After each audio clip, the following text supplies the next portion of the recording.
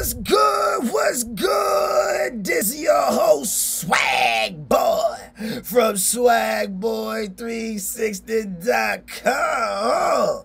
Today's episode: women should propose to a man. You know, recently on social media, I've been seeing women proposing to men.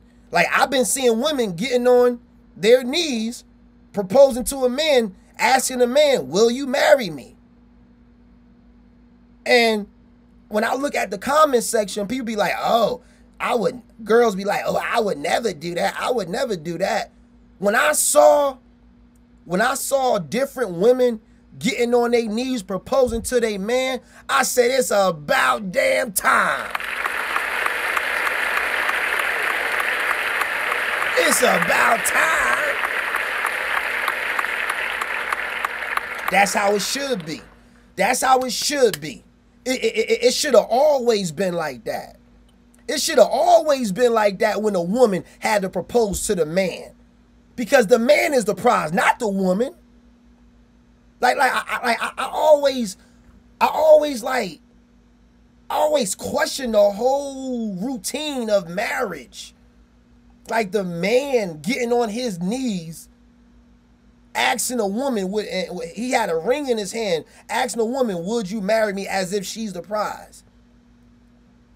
Like, once you marry her, she's the liability. She's the liability. The man is the prize. The man provides the protection. The man provides the money. He provides, he protects and provides. And now you have access to his resources. The man is the prize. Like, why is the man getting on his knees to basically beg a woman so she can have his last name? Like she gonna have your last name. Like she trying to get your last name. She trying to wave your flag.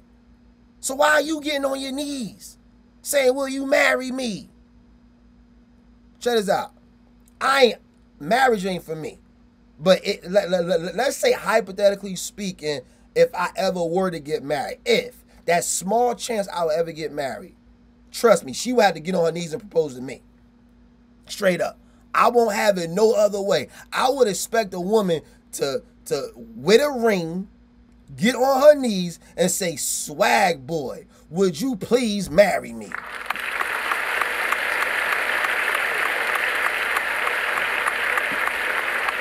I wouldn't have it no other way. Because y'all don't realize, once the marriage starts, you got to take care of that woman. That woman don't got to take care of you. She looked upon as the wife. Oh, she's the wife. Oh, she's having your kids. Be easy on her.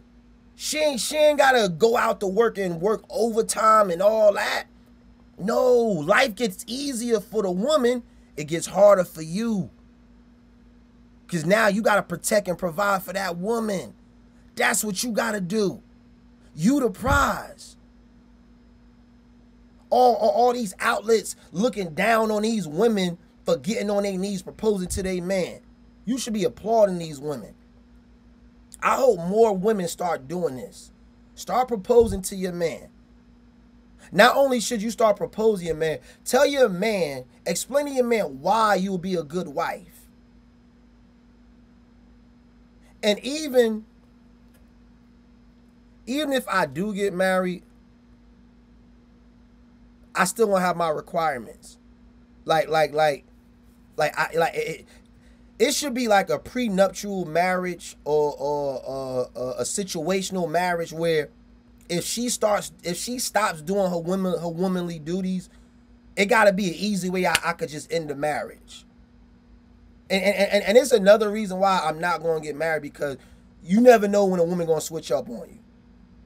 Like after that honeymoon phase is over, a woman gonna switch up on you. She gonna start acting different. I ain't got time for that, fellas. But for those who are looking to get married, you need to be careful, man.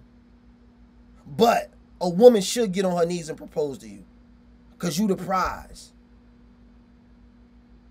if the marriage goes downhill, you gotta take the fall for it, man. Yeah. The man takes the fall for the marriage, not the woman. The woman can easily go to court and be like, oh, I can't take care of myself. I'm broke. What am I supposed to do, Your Honor? Help me, Your Honor. Can't no man do that. You can't end the marriage and go to divorce court and be like, Your Honor, I'm broke. I ain't got no car. I ain't got no job. Can you please tell her to help me? Can you please tell her to take care of me? They're gonna laugh at you. They're gonna frown upon you, man. This is why I'm saying don't get married, because you giving a woman an easy way to just live almost happily ever after. Because when things go down, it's going to fall on your shoulders, not her shoulders. A woman has the right to play victim. You don't have the right to play victim. Men, we don't have the luxury to play victim. We ain't got time to play victim. We got to go out here and handle business. We got to be a man. We got to be a boss. This is why I keep telling y'all, men, you are the prize. She could marry you today and divorce you next month. And everybody gonna feel sorry for her. Everybody gonna be checking up on saying, are you okay? Are you okay? Who gonna check up on you and say, are you okay, after you got divorced? Who checking up on you? Who feeling sorry for you? Nobody. Yeah, all right, maybe your mama, maybe a couple of your homeboys, but that's about it. Society won't feel sorry for you. Society will not feel sorry for you the day when your wife divorced you. Nobody gonna feel sorry for you, but they'll feel sorry for her. They'll give her spousal support. They'll give her alimony support. They'll give her child support. What they gonna give you? Move on. That's what they gonna tell you. Move on. That's why you gotta be a man. That's why you gotta be a boss. That's why you gotta be the dictator of your relationships, not the woman. You let the woman be the dictator of your relationship, you're going downhill. And you can't tell them, swag boy ain't told you so. And that was today's episode. Like, comment, subscribe. And I'ma catch you on the next go round, my nigga. Hello.